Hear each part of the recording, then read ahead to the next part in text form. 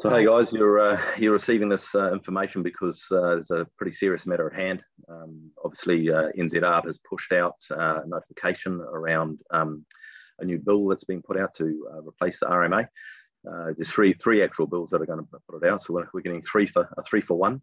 The RMA's been going for around 30 years now, and it's well and truly past its use by date. So now, and from a national sense, they're looking to change the RMA or replace it with three bills. And I thought I'd use this opportunity just to explain a little bit to you. Here's the overview, if you like.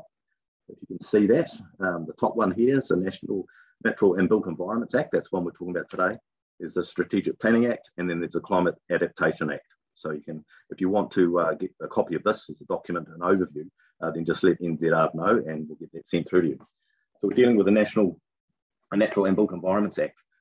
And that's what's up for consultation at the moment. Submissions are open, have been open for a handful of weeks now. It's a very short submission process and timeframe, I should say, and that closes at 11:59 on Wednesday. That's PM on Wednesday, the 4th of August. So we have very small window in which to get our submissions in. So what do we need to submit?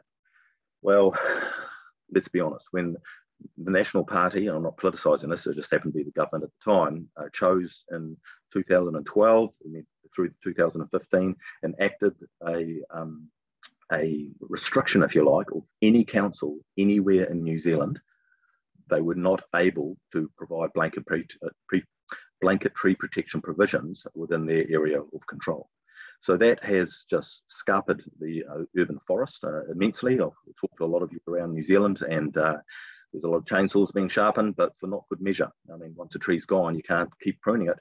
So you know, from a fiscal sense, it's not wise to remove trees, right? Let alone the benefits that they provide, mature trees, etc. And I don't need to tell you all those benefits because we know them well. So this opportunity in front of us is to ensure that the government hears our industry voice, and many others hears our industry voice about the need to protect the urban forest, and most importantly, to enable the Act to have provisions in it to ensure urban tree protection becomes a reality further down the track. So it's extremely important, guys. RMA 30 years, it got chopped, for want of a better term, and now it's been replaced with these three acts, one of them which we're dealing with today. So can I implore you, please, to visit Stop the Chop, which is a vehicle that we've created. We did it last time. When the provisions got canned, we're doing it again using the same vehicle, Stop the Chop.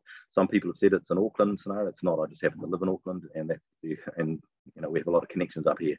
So this is a national program. It's a national effect. It's a national impact, and it will be impacting you. And if you do care about the retention of mature trees throughout the country, in your town and wider, then get onto the website www.stopthechop.co.nz. It's www.stopthechop.co.nz.